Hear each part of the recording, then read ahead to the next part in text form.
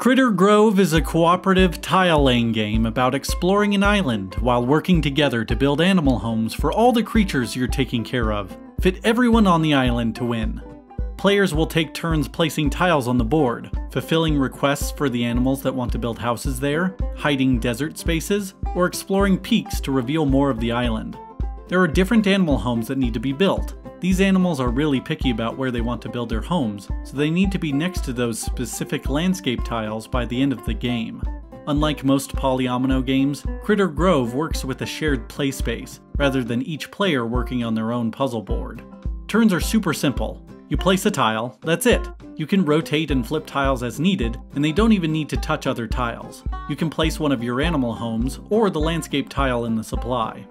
The island is mostly unexplored, but a handful of brave mice went ahead to scout the mountains. You need to rescue them and find homes for them too. Before you take your turn, you can place mice on the board to draw more tiles to choose from. The perfect piece has to be out there somewhere.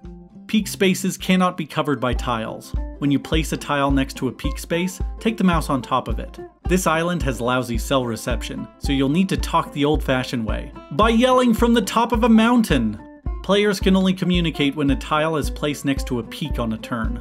Make sure you save the crucial information you have for those special times. Once all peaks have been explored, flip over another island board and start venturing even further.